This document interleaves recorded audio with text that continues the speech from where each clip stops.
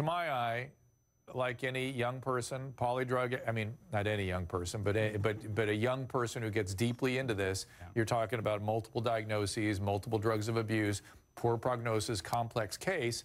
You had to testify in court about his care. What did you say there?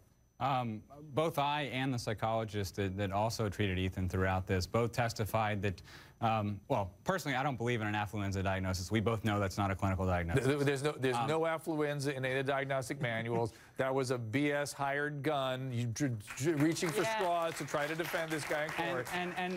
But some crazy defense attorney, Lisa, got a hold of it. I'm just saying. In Ethan's case, as with almost every young person I see that commit this level of crime, you know, he was brought up in a very traumatic household, you know, and the defense testified, and I testified as well, that he witnessed physical abuse between his parents back and forth, and that he was himself the victim of emotional abuse and throughout his childhood. So he suffered from a very traumatic childhood, and then he started to self-medicate with that at a very young age. Now, Judy, people are going to look at Jamison's explanation there and go, oh, you're defending this guy. We're not defending him. We're just looking at how you end up in the condition that this kid was in. Absolutely. And his brain development was disrupted multiple times, not only from the emotional trauma and abuse, but also from all of that early drug use and binge use. It's going to change your neurodevelopment. So, there we go. There's the story. It's polydrug addiction, it's polydiagnosis, it's trauma.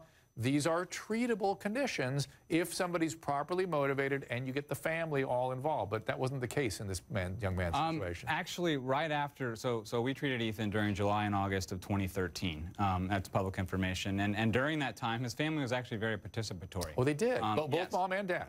Both mom and dad. For only 60 days, though. And we don't think that was not nearly long enough for the length of his history. Right. This would be like 6 months to a year of treatment. Exactly. Precisely. And so then he had to go back to Texas by court order to do the case, and then unfortunately we were not allowed to treat him post the court case, and he was sentenced to, in my opinion, a very substandard treatment facility, a state-operated facility in the state of Texas, which has, you know, multiple violations of abuse going on inside of it. And so things unravel. He was also then very close to his family, who, as we know, through time has been his enablers. And so, in my opinion, he should have gone back out of state for at least a year, 2, 3 years, and been able to get on his own feet. So Joseph.